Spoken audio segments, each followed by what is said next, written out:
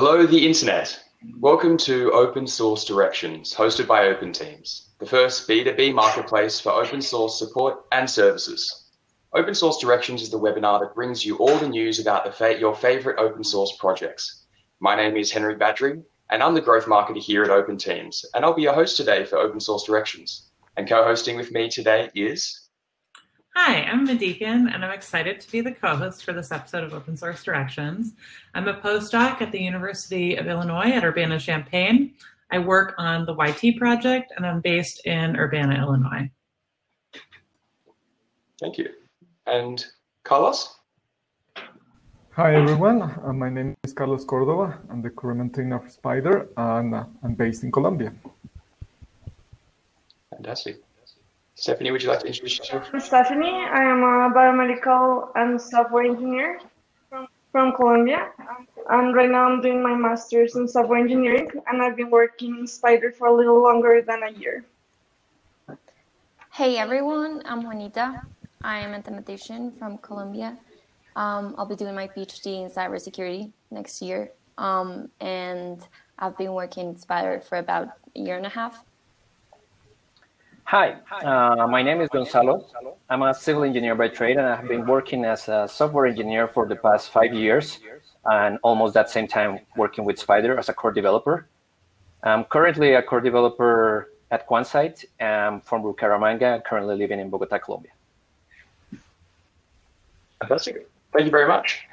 So this is going to be a great episode. We're very, very excited. I've been looking forward to it all week. And we're going to kick it off with our famous personalization section, where we'll give you a tweet of the week or a headline of the week, just to give a good introduction of ourselves. So I think we'll get Madikan. Do you want to start? Sure, that sounds great. I have a tweet from Ryan Abernathy, who works on Pangeo. And on Earth Day, he tweeted a bot that I think takes random points in the ocean and then makes figures of those points using Pangeo. It's a very cool bot. I encourage all of you to take a look at it. I am not anybody who knows anything about oceanography, so I don't know the meaning of the plots, but you can all enjoy it and see some beautiful data visualization. Fantastic. And Carlos, do you have your... Yeah, mine is more sports directed. So today, it's 26 years of Ayrton Senna's death, and I was a huge fan of him. So it's very sad. Okay, sad. And Juanita or Stephanie? Mine is actually... Oh, sorry, that's...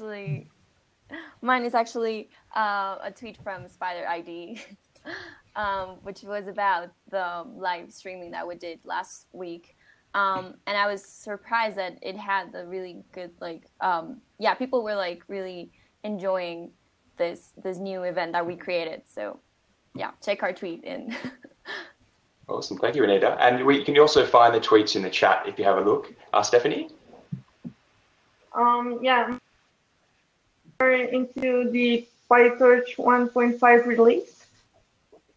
I was really amazed by the distributed autograph and optimizer implementations. Fantastic. They're going to be super useful. Yeah. Awesome. Yeah, so my headline tweet for this week is from our Guido van Rossum. He was informing about Python 3.9 being out, and it has some fantastic new features, including union operations between dictionaries and a new peg parser, among other things. So that was a fun tweet to read. Great. Thank you, everyone, for sharing. That was great. Mine isn't a tweet, but it's a headline. And I was excited the other day when I had a conversation with my mum, and I learned that Australia had flattened the curve. So I just wanted to share that article. They gave a few tips on how we did it, and I implore everyone to keep staying safe and keeping everyone realize that lives are at risk. So I think we keep fighting this together. And yes. So now we're going to go into the project introduction section, where we'll give you an outline of Spyder, and we'll also answer a few questions that we've put together. So Spyder is a powerful scientific environment written in Python. It integrates with a number of prominent packages in the scientific Python stack, including NumPy, SciPy, Matplotlib, and many more. They have 5,400 stars on GitHub, which is amazing. They have around 200,000 downloads a month across PyPy and Conda, and they have around 300 issues per month and around 60 pull requests per month. So that's fantastic. It is a very popular project. I have heard of Spyder a lot, so I'm keen to learn more about it. Yeah, so can you all tell us a little bit about why this project was started and what need it fills? Yeah, so the project was started by Pierre Ribot, who is a French physicist, and the main reason was that he wanted to facilitate the transition of his team from MATLAB to Python. So that's why he single-handedly designed and created the Spyder, and also an all Python distribution called Python XY to distribute it with it. Okay, great. Thank you for that. And I'm interested in learning more about the history of the name and the logo. So yeah, the name, I mean, it looks pretty cool, but it's an acronym. It means the Scientific Python Development Environment. So awesome. It was also decided by Pierre. Before that, it was called PyD, but fortunately, he decided to change the name because it's way cooler, Spyder. Yeah, that's definitely cool. And then you can also imagine all sorts of, webs and things like that, right? So, exactly. And we all want to have jokes in all of our code, right? Can you tell us a little about alternative projects that exist out there? So yeah, as Carlos mentioned, Spyder was aimed first at replacing MATLAB for Python users. So in this space, a similar project for people out there, but in their language, would be RStudio, which is a similar kind of tool. Specifically in the land of Python, there have been some other projects in the past that started. So I remember one of those being Rodeo by a company called Yhat. At some point, I think development stalled.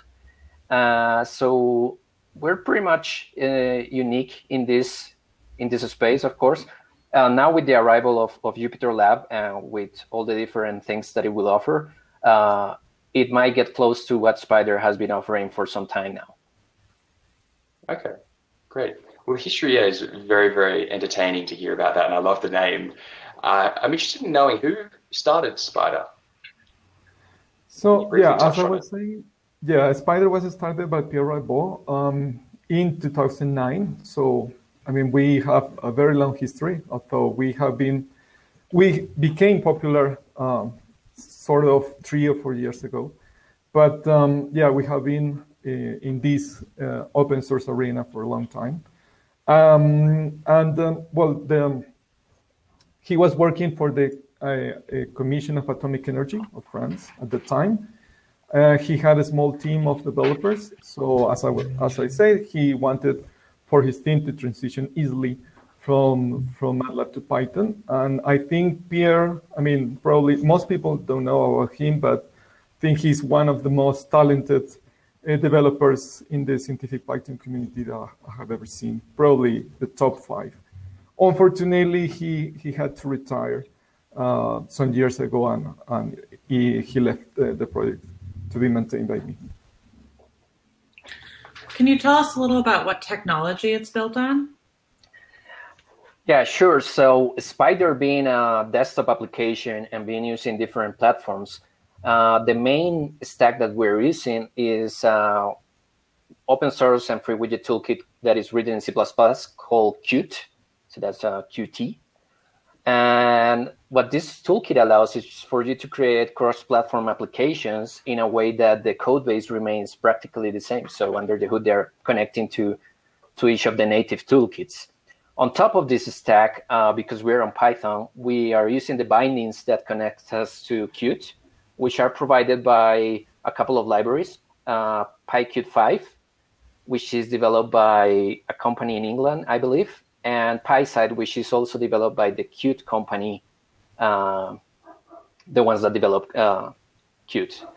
So on top of that, we also develop a couple of libraries. So some shims off top of PyQt and PyQt5 and PySites, so that we have an uniform layer to access the different bindings without having to change the syntax. That's a project that we started some years ago and was living inside of Spyder, and we took out so that other projects could benefit from this. Also on top of this, well, we have some panels that are based on web technologies or browser views. So we are also using JavaScript and CSS and other front-end technologies in general.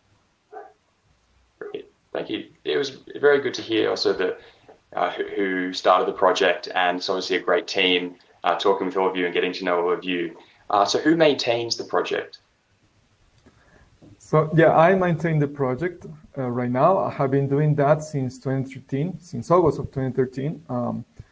Before that, Pierre maintained it, and unfortunately, he had to retire due to his professional and family commitments. And since then, well, I was working almost all by myself during approximately 2 more years. I mean, 2015, 2016. I have been involunteer. I have been, well, previously to be maintaining, I was a volunteer since 2010. And yeah, I had to learn way more things that I wanted to just keep the project going. Yeah. And when I was working for Anaconda, at the end of 2016, Travis Oliphant gave us some budget to hire a little team to work with us. And afterwards, I entered Quantside in 2018. Then I was working again by myself, maintaining the project. And now we have this great team that is helping me to do that work too. Yeah, it certainly makes it a lot more, I guess, relaxing, switching from being a sole maintainer to having other maintainers to help the load, right? Yeah. It's a lot of work, a lot of work. Yeah. Most people don't know how much work goes in maintenance. And but it's really nice to have a team that is helping me now to implement most features, most new features. I focus on answering issues and answering questions in Stack Overflow, and also, well, helping people. But I don't have time to develop anymore. Very few time to develop. So they are the ones that really are creating Spyder or adding new features to Spyder. Yeah, and maintenance can be so challenging also because you switch different parts of the code bases and you deal with all different types of users who have different levels of experience and things like that. So can one of you tell me a little about what communities you see your users and contributors from as maintainers of the project? Sure. So just on top to add on the previous question, it's also important that Spyder, although looks like an unified project and interface, it's actually over 25, 27 different repositories of different parts of the code that we have to maintain. So it's not just one issue tracker, it's over 10, over 20 issue trackers that we need to keep an eye on. Luckily, we have a lot of contributors also from around the world. We don't have, I don't have any like specific numbers at this moment of where people are using it and how many, but the Spyder interface is translated into a bunch of different languages. So we're pretty sure that people in those countries, or at least countries where they speak this, they're being used. So that includes Brazil, Canada, China, England, France, Germany, India, Iran, Japan, Poland, the Netherlands, also the USA, and of course Colombia, where we have, well, the whole team currently today is from Colombia. But let's say that the core team, including people that are core contributors and volunteer contributors, includes 6 people from Colombia, plus 2 from Canada, plus 2 persons that live in the UK but are from Netherlands and France. That's great. Well, it's good to see that, yeah, it seems like everyone's from a little bit all over the place, but you've also got a very strong group in Colombia, which I love Colombia. So now let's check in with Stephanie and Juanita. Stephanie, could you please tell us a bit about the Spyder terminal? Sure. Basically, the Spyder terminal is a plugin that enables all the users to create terminals inside the Spyder ID. and it uses JavaScript like a library that's called Extend.js that's completely on JavaScript. So basically, during the autumn of last year, I was working to revitalize this project and add multiple features that will enhance the experience with the latest Spyder 4. So it was super fun to use the two languages because like all the part of Extreme.js is in JavaScript and all the part that is put into a Spyder ID, it's on Python. So it was really nice to see how to put two programming languages to work together. And basically some of the cool improvements that well, we did with this work was that the user has the ability to configure multiple preferences of the plugin. So yeah, for instance, they can decide which shell they can use in the terminal. So if I'm a Linux or a Mac user, I can decide if I want to start a terminal using Bash or TCSH or Dash or anything that you can install it. And also, you can configure which shortcuts you want to use for copying, pasting, creating new terminals, and that kind of actions. But my favorite improvement for like the new release of this terminal is that it is able to support the themes that Spyder ID has. So when the user just changes the theme, the terminal will change as well to that theme. And that looks so nice on the UX part. It is super, super fun. And there's like also more options for the user to personalize the terminal, like to change the cursor style, or if you want to have a bell sound in it. So it is like really cool, yeah, for all the users that use the terminal inside an editor, yeah. Yeah, I love the flexibility that that offers too, that your users could switch depending on whatever their preference is, right? And so that makes it also really nice. But Spyder also offers lots of configuration. So like it seems like it's already, you already really have focused on flexibility. But yeah, so Juanita, can you talk a little about the documentation that you've been working on, the documentation project you've been working on? Yeah, sure. So a while ago, Carlos had the idea of making Spyder's better, not only because of what we actually had was not like enough, but because there was a lot of improvements that we made with Spyder 4 that are not part of the documentation. So yeah, so I made this whole plan of doing the docs better by doing some tutorial videos so that like beginners can actually start working with Spyder without knowing anything about it. And also I wanted to improve the visual aids on the docs for the people. Yeah, I think when you like actually see what's happening in the program, people can understand it better. So I am working on doing GIFs, which has been really fun. A little difficult, but still fun, to kind of show some of the most important features on all the panes that Spyder offers. And it's been a really challenging project because making documentation means you have to kind of empathize with users and kind of think what users would like to see docs to understand not only like the most important features of the program, but like how can they make the most use of it for whatever they need it. So it's been challenging, but I've been enjoying doing the docs a lot, and I've learned certainly a lot about Spyder along the way. So yeah, I think it's a really important project, and yeah, it kind of, it's going to strengthen the relationship between the users and the program. I hope so. So we'll hopefully be finishing some of the things that we're doing by next month. So you would soon be able to see all these cool things I'm talking about. Great. I can't wait till we see those things. And it's great to see that you're working on the documentation, because we all know how important that is, not only for beginners, but everyone else who wants to start using Spyder. So now we're going to go into the project demo section, where basically we'll give you a walkthrough of the project. We're going to show you how the technology works. Very, very cool. And we're essentially going to show you some of the cool features on Spyder. And then Juanita, while you're setting up, could you please we're going to take the opportunity to thank QuantSight for sponsoring this episode of Open Source Directions. QuantSight, creating value from data.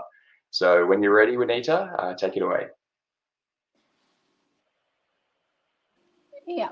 So are you all seeing my screen? Yeah? Yes. Okay. So, well, I opened a project that we worked on a workshop that we did. And I run it before this because it was going to take a little bit long. But yeah, with this, I wanted just to show you basically the most important features that Spyder has, and like basically the ones that I use the most. So this one here is the editor, and this is where you write like most of the code you're working on. And well, yeah, I also use the console a lot, where you can just kind of run some comments. So for instance, I could just do this print in the console, and I'll just get the rows here. So this basically is a project that we were doing for like weather analysis history from 2006 to 2016, and it was meant to be for data visualization and analysis. So there's a lot of plots and variables here, but I wanted to show you some of the cool things that the variable explorer has. Is one of the other panes that I use the most. So for instance, here I made a graph of the correlations between some of the variables. And Spyder has this cool feature that it shows you the colors on the data frame depending on the numbers. So these dark numbers are the ones that are like close to 1, and this more pink ones are the smallest ones. And there's a viewer for each kind of data in Spyder. So for instance, I'm going to show you this. So you can like change any values here, which makes it easier to manipulate your data. And yeah, I mean, there's a lot of options here in the variable explorer. You can save your data, which I sorry, it's here, which I think is really useful when you're like working a really huge project and you have a lot of variables. You can just like save your data. Then imported back then into the pane. And the other, like my other favorite pane is the plots pane that shows you all the plots you work on your project. These are all the plots that I generated with Matplotlib. And you can also save them as PNGs or SVGs. You can have a lot of them, and they depend on the console you're working on. So if you want to like kind of have a new console to work on some new plots, this plots will like go away for your new console. And the other pane that is really, really useful is the help pane, in which you could get documentation for any like thing that you want. So, oh wait, it's loading. You can use the IPython console to show documentation, because I think you're having an error with the language server. So use the console to get documentation instead. Okay. Yeah. So here you can, if you choose the console here, you can just kind of type anything that you'll find documentation for, and if it is available, it will display it here, and options to switch from rich text to plain text and show the source of it. And then, so I think those are the four like main panes that at least I use the most. But there's also this history pane where you can see all the commands you've entered in this and the past sessions. And this files pane where I think it just like shows you in a really easy way the files, and you can like search the files on your computer in the files pane. And here you can also have access to the outline pane, the project pane, which is like, it shows you the outline when you're like working with projects. And another one that I liked a lot is the code analysis, that it lets you analyze your code. And well, I run the analysis before this because it was also going to take long, and it gives you a global evaluation of your code. Yeah, regarding like syntax and like how the way that you actually read your code, and it gives you some suggestions so you can like kind of make better your code. So yeah, I think that's some of the basic things that that you can like work with Spyder, and I think, yeah, I mean, we'll post some tutorials also soon, so you can actually yeah, learn more about it. Great. Thank you very much, Benito. I appreciate that. We've got the infinite screens there. We're now going to pass it on to Stephanie. Sure, I'm going to show you some of the new features of Spyder terminals. Okay, now. So basically,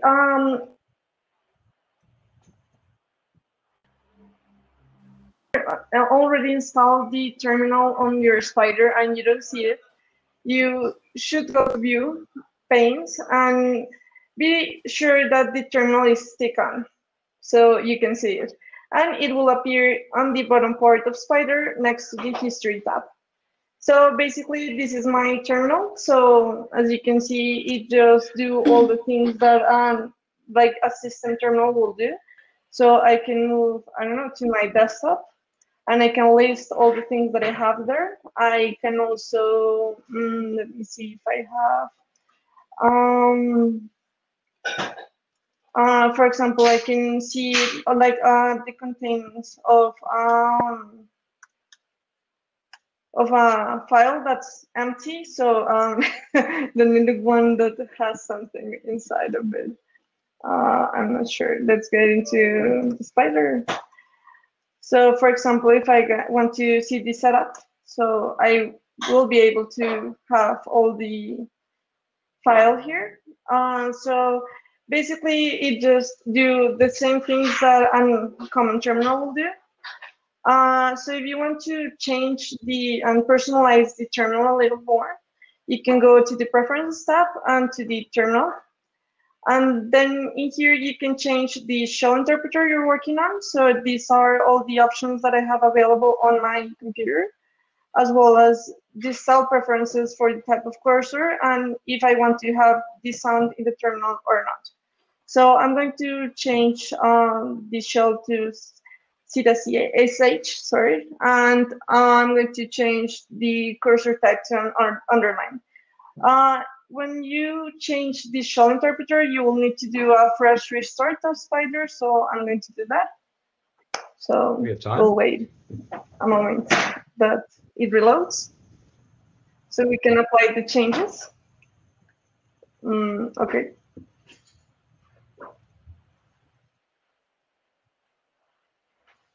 So now I'm not using bash, but CSH for my terminal. I still can do all the things I could have done before. And my personal favorite is that when you change the appearance of Spyder, so I'm going to change the theme to this Spyder that we use on Spyder 3. And I will hit apply. It's going to ask me for a restart as well. So we're going to restart again.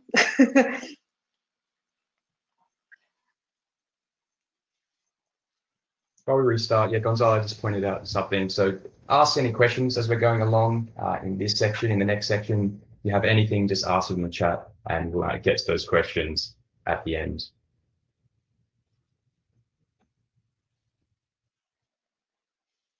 So as you can see right now, our terminal changed within the colors of Spyder.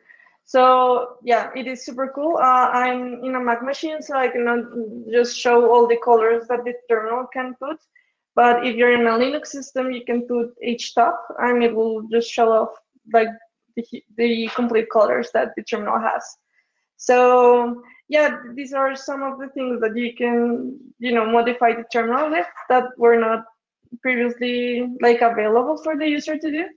So yeah, it is pretty cool. Awesome.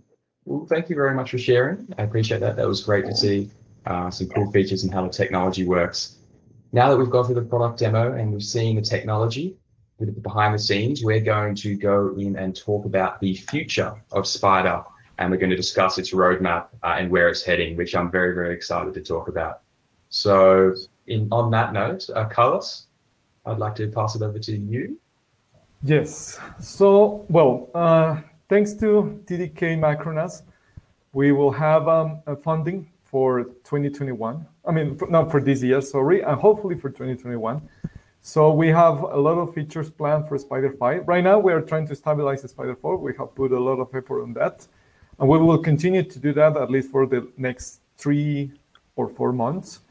But we are already planning what we're going to add for Spyder 5. So some of the cool features are the following. First, we plan to add an HTML viewer for web-generated content from code. So what does that mean? So the thing is that right now, for example, all plots that are generated in Spyder are static plots. As Juanita showed, they are only inlay images generated by Matplotlib, and we are showing them in the plots pane. So our idea is to develop a new kind of pane that will be able to show web content, for example, that comes from libraries like Bokeh and Plotly and Altair, and also from MyPyWidgets and BQplot and things like that. So people will have access to, inside the Spyder, to this kind of web-generated content.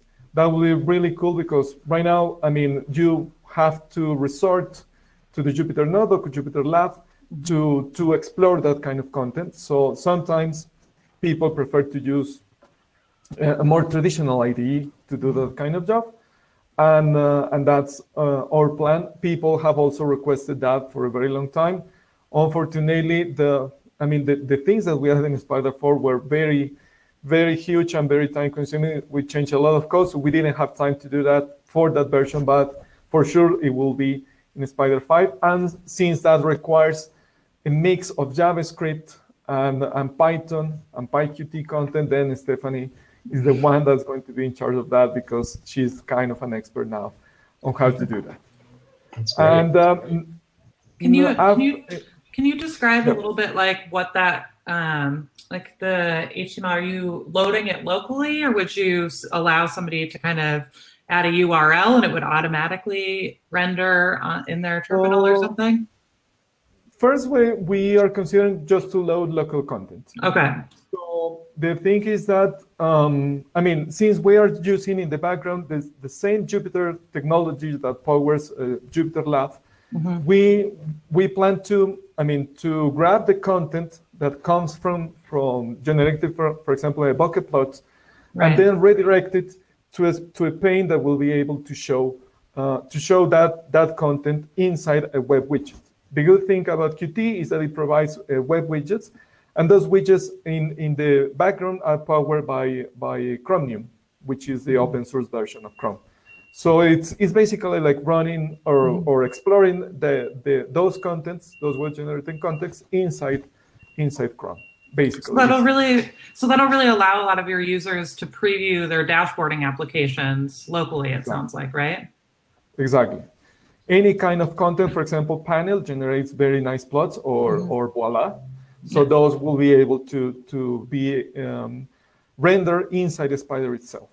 So and Plotly too. For example, many people have asked us to have a way to generate Plotly plots inside Spyder, and right now that's not possible. I mean, it's possible using a specific backend that Plotly developed to show static content. But of course, the nice thing about Plotly and also Altair and Bokeh is that you can move sliders and pan and do zooming and things like that. And right now that's not possible, but it will be in Spyder 5. So that's the first thing. The second thing, it's bookmarks in the editor.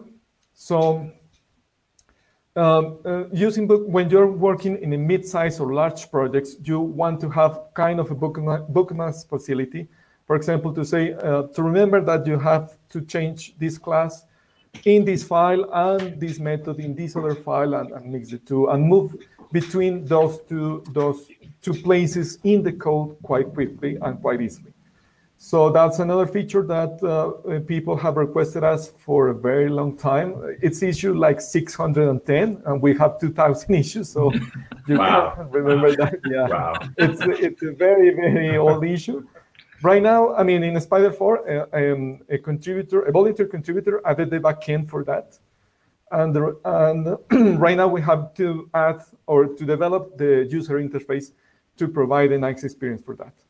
And we really plan to do that. Unfortunately, again, we didn't have time to implement it in Spyder 4, but it's for sure going to be in Spyder 5. Another thing that will be very, very cool, it's a feature that our studio has already, and it's filtering data in the data frame viewer. So Juanita showed that we already have a very nice data frame viewer, but unfortunately, you can filter data inside the viewer. And if you have, for example, that nowadays it's usual to have data frames with 100,000 rows or 1 million rows.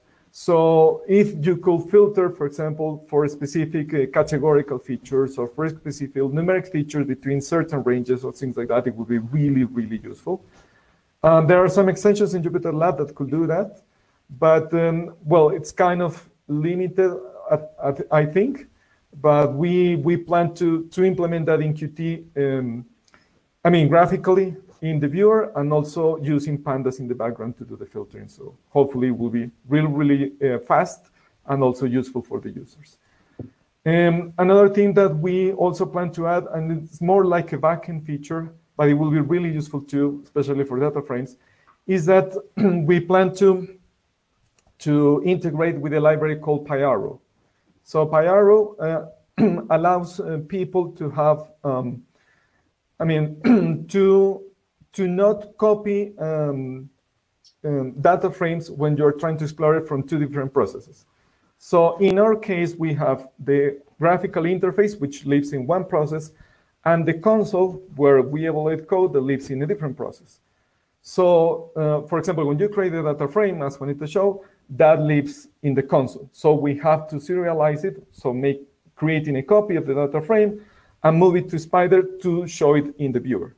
Right now, that works very well for small data frames and 1 million rows or things like that, but people have told us that they want to explore 100 million data frames, so that's really impossible because it will take a lot of memory to create a copy in the kernel and move it to Spyder, so that's huge. But PyArrow allows to, instead of doing a proper serialization, create what is called a memory object, or memory view object, sorry. And that it's a special kind of object in Python that allows to share objects between two processes but instead of sharing the object exactly, they just share the memory address of the object. So that doesn't require a copy in the kernel and Spyder, but just accessing the memory object in the kernel, and that will be really, really cool. So that will allow us to simply, by users doing double clicking in the variable explorer, creating and viewing any size of data frame. I mean, if you have enough memory to create a data frame with 100 million rows, you will be able to see it in Spyder too. And lastly, I mean, from my side, another cool feature that it's coming along very well is that we have a specific plugin to integrate the Spyder notebook, the Jupyter notebook within Spyder to kind of work with it as if it were a desktop application. So it's kind of alpha-ish, beta-ish right now, but it's working really well. And one of our core developers is moving that from the classical notebook to Jupyter Lab. So that's coming really, really well, and it will be available in the next months. It's not sort of a feature for Spyder 5 because it's developed as a separate project, but it will be for sure with some additions that Gonzalo is going to talk about right now. It will be integrated much more nicely into Spyder. So that's from my side, and now Gonzalo will continue with the other features. I have a quick question before we transition. Yeah. So can you tell us a little bit about, like, some of you, it sounds like, are already working on some of these features. Are there, are some of them ones that you would like new contributors to maybe work on with you? Are there places in some of these new features where that would be helpful to you? Or, and if so, which ones? So, for example, in the bookmarks editor feature, we will value the feedback from the community. So, I mean, for example, Cam, one of our volunteer contributors, well, he's helping us to understand how to design a good user interface for that. So usually, I mean, Spyder is right now like more than 70,000 lines of code. So it's kind of a big project. It's not easy to start developing for it, but we still we will value a lot the feedback from the community for these features. For example, how to create good filters and how people think good filters could be created for the data frame viewer. Those kind of things are really, really helpful. And for example, Stephanie, with the help of a contributor these past weeks, implemented very nice features to move with the cursor among files. And that was basically driven by the discussion with the contributor. So we just maintain a lot of talk with him or her, because we don't know who he was, who they was. But it was really, really nice. So those kind of feedback is really valuable. Okay, great. Thank you. Thank you. Yeah, so go ahead, Gonzalo. Sorry about that. Yep. I think you're muted. Oh, sorry. You're good. You're good now. Okay, can you hear me? Mm-hmm. Okay, sorry. Yeah, live things. No, I would say that it's a great question because, as Carlos said, it's not always easy to jump in on such a big project and see how things work, because even a simple change demands knowing where to look for it, and that is not always easy. So we're looking always for new contributors, and if there is someone willing to put some time in learning a bit of this framework and how it's integrated, we're more than happy to provide some time in teaching them how they can help us more. Yeah, so you actually, this gives me a follow-up question for you, which is, you mentioned earlier that your Spyder is kind of across several different repositories, right? So if somebody wants to come into the project, where should they start, and where would be a good place for them to look and to contribute? Yeah, so we're a lot of repositories in terms of different tools or different projects that complement Spyder or are used by Spyder under the hood, but still the main point of entry to work with Spyder should be the main Spyder repository, which is at GitHub at the Spyder IDE organization. Let me type that for you. So the first entry point should be github.com Spyder-IDE Spyder. So that's where everyone can come, and that's the main entry point in the issue tracker. Juanita will talk us a bit more about our social networks as well, but we're also available on Gitter. So if anyone has a question regarding how to start working with it, they can reach out on Gitter. That's probably the easiest way. We're not always there. It's not like a live chat like we would like it to be, but unfortunately we are limited on resources. But we're making efforts to improve that. I would also like to mention, Gonzalo, to complement that we also have a contributing guide. I posted the link in the chat too. So it kind of details how to create a development environment, how to, if you want to add new content, for example, icons or code from other projects, what licenses are compatible with ours. And also we have very tight integrations with two external projects called Spyder kernels and Python language server. We also describe there how to work with those projects in case you want to add pull requests or to make code changes in those projects that also affect the Spyder. So yeah, that's usually the main entry point for new contributors. Thanks, Carlos. So just to go a little bit more on on the roadmap and we're planning for Spyder 5 and beyond is, well, code is important, but of course we care about our users and we want them to have a native experience. So one thing that we are planning on having, and this is a call to contributors around, is we want to have more languages available in the Spyder interface. So as I mentioned before, we have currently Chinese, Spanish, Russian, Japanese, French, a bit of Persian, a bit of Polish, a bit of Hungarian. So it's growing. We're using a web platform called Crowding. We'll post a link at the end, where you can come into your browser or even your mobile phone and start helping us with translating the different strings of the interface into your native language. So we are expanding that, and this is a call to more people to help us. On the other hand, there is going to be an extensive rework of the insides of the Spyder regarding how the different components interact with each other, what we call plugins. So Spyder is divided in a set of visual panels where you see the console, you see the editor, and non-visual things that might be some menu, some linting functionality, or something on the status bar. So the way these plugins interact and the API to extend Spyder is something that is currently being reworked as part of Spyder 5. And the aim is to provide a much simpler experience for third-party plugin developers so that they can extend Spyder how they see fit into specific domain areas. So that's one of the things that I'm currently working on. I'm very excited to where it's coming along. With this work, we're going to be able to expose in a much easier way all the different actions that are available in Spyder.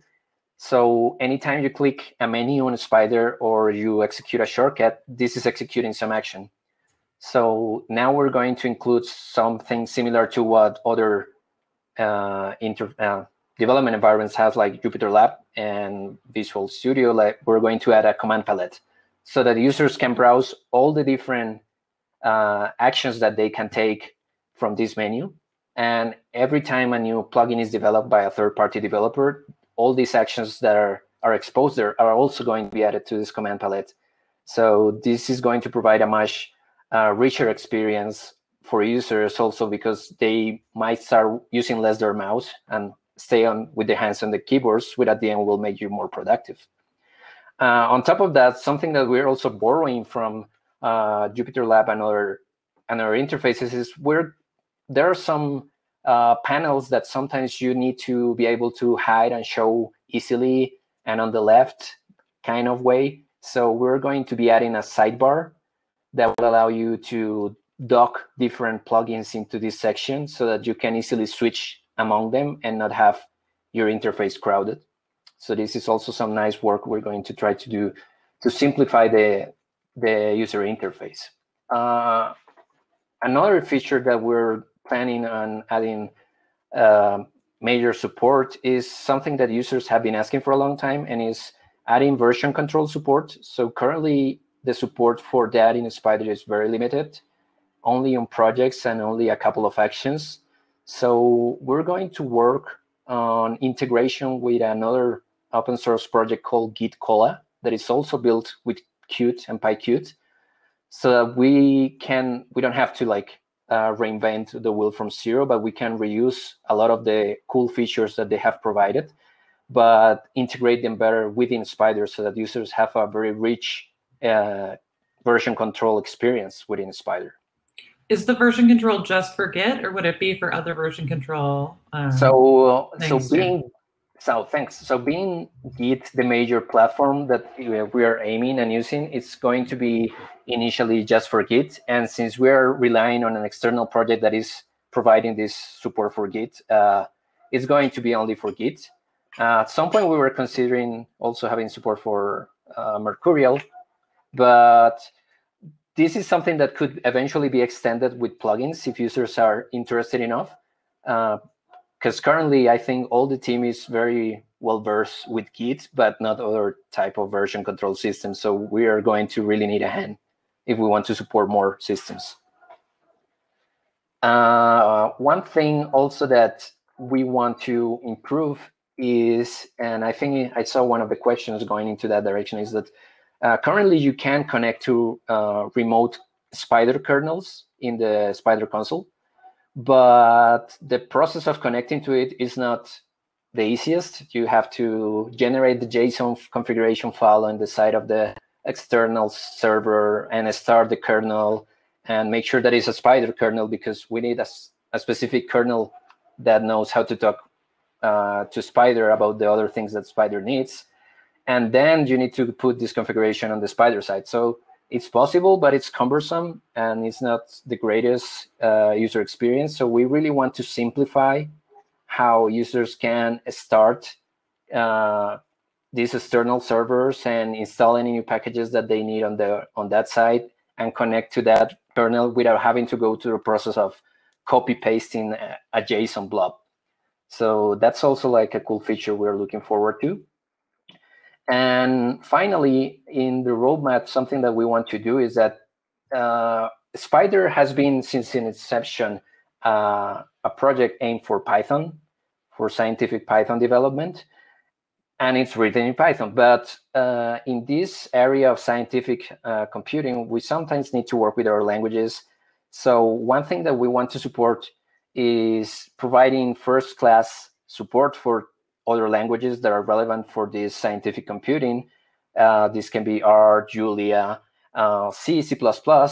And in this, and what this means is not only providing what this first-class support means is that you can create these files, get all the linting and introspection capabilities, but also you connect to the help panels and the consoles and use the consoles to access these languages. So really have all the access to all the cool tools that we currently provide for the Python language available for other languages.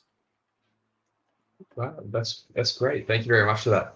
We're actually going to call everyone who's watching and ask you to fill out a poll to help out this team, the Spyder team, and give them an idea of what language they should provide first-class support for next. So if you just go to the poll section, it's just to the right of the questions tab, and let us know your answers. Now we're getting to the end of the episode, sadly, but we're going to be answering a few questions from the audience. So thank you very much for asking these questions. I'll kick it off with a question from Rick. Can you compare Spyder to Octave?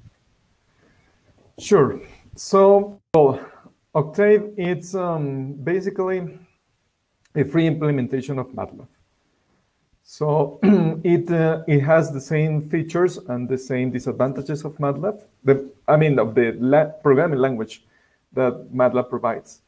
And it also added a cool new graphical interface a couple of years ago to work with it. I use it in a couple of courses. It's really nice, works really well. Not if you want to develop, at least when I use it, if you want to work with huge amounts of data. Sorry. But the main difference is that Octave, it's a clone of MATLAB basically, but Spyder is not. Spyder just copied sort of the graphical interface of MATLAB, and but we have added a lot of improvements during the years. But we allow people to work with Python. So it's for now it's an IDE for scientific Python. So we don't provide support for MATLAB or things like that. Users can load MATLAB files that have been saved in the MATLAB workspace in Spyder. That's possible using SciPy, but that's the only kind of integration that we provide for MATLAB. Other than that, Octave is for the MATLAB programming language, and Spyder is for Python. Okay, great. Thanks for answering that. Our next question is from Even P. How has it been choosing Qt in terms of portability? All smoothly, especially now that so many apps are choosing Electron/JavaScript. Not my cup of tea, by the way. So thanks, Ivan, for the question. So yes, nowadays the go-to solution for creating a cross-platform application is basically just using web technologies and embed it in an app. So that's the standard nowadays, and in that aspect, Spyder is more on the traditional side of things. So by using Qt, we have both advantages and disadvantages. In terms of what we want to achieve in terms of cross-platform portability and a desktop-like experience for users that really want to have that, Qt is by far the best framework that we could work with. I mean, we didn't get to choose it; we just continue working on it. But at this point, Qt is really well structured and designed to fit our needs. On that side, then the question is like, yeah, could you like port Spyder to the web browser or something like that? And then it's like, Qt has other set of technologies to do that. We could use them, but that's not our plan at the moment. So really, Qt and PyQt has provided an incredible foundation to work and do what we need. It does limit you in terms of when you do a web application, you can, I mean, the sky is the limit. You can create buttons that work as something else, or you can create interfaces that don't mimic traditional things that you will find on the desktop. On the other hand, by using Qt, which is geared to the desktop, we have much better integration with the file system, accessing shortcuts, and accessing the underlying system, and providing an experience for a user that actually looks native. So one thing with web applications is that they circumvent the problem, but they all look the same wherever they are run. So that, for some people, that's convenient. For some people, that's not really nice, because you have your desktop that looks somehow, and then you open something that looks completely different. So Qt, by hooking to the underlying graphical system of each operating system, is really providing a native feel for everything. So even if Spyder has some things that are specific and global in all systems, it will look like a Mac application, or it will look like a Linux application, or it will look like a Windows application. And this, for some of our users, is very important. Okay, great. Thank you very much for that. I appreciate it, Gonzalo. Sorry, you'd like to add something? Also, so like I don't know if you have seen that all the Electron apps are really heavy for your computer, and that doesn't happen with Spyder. Like you can have Spyder running for hours and it will not consume that many things like hardware of your computer. That's like some downside that all the Electron apps have. Okay, great. Thank you very much, Dad. I appreciate it. Sadly, we're out of time now, so we won't be able to answer any more questions. But if you want to maybe provide some answers in the chat, that'd be good, or we'll just have to move on now. We'll quickly go through our famous rant and rave section, where we basically get 15 seconds to rant or rave about whatever topic we want. So Carlos, Gonzalo, Stephanie, and Juanita, it is your soapbox and you're up. Carlos, do you want to kick it off? Okay. Yeah, my main rant right now is that it's 2020 and Spyder is really hard to install. I have seen users fighting a lot to install Spyder. It's really annoying. But the good thing, and that's my rate too, we're planning to create our own installers that will be completely isolated and won't try to load things from other Python installations in the system, and hopefully they will work very well. We plan to release them at the end of the summer, probably, and they will be initially just for Mac and Windows. Thank you. And Gonzalo? Yes. So yeah, my rant right now is that I am very much annoyed and frustrated at developers not embracing auto-formatting tools of code like Black. So we keep wasting so much time of developers, contributors, my pull request reviewers by saying, put a comma here, move this parenthesis, whatever. Or we don't use these tools because we just say the code does not look like I want it to. So that's just really annoying. We should, as a community, just embrace this tool and move to more important things like what the code is doing and know how it looks. And yeah, this is something that we could learn from other communities like Go. I mean, they settled with Go format tool and they moved on. Great, thank you. We need it. You're up. is about how people in open source projects underestimate the importance of documentation and how there's not enough developers working on documentation. And I guess it's also an invitation for you to embrace working on documentation, because it also influences the way that users relate to software. So yeah, let's go for more documentation. Here, here. Awesome. Yes. And Stephanie?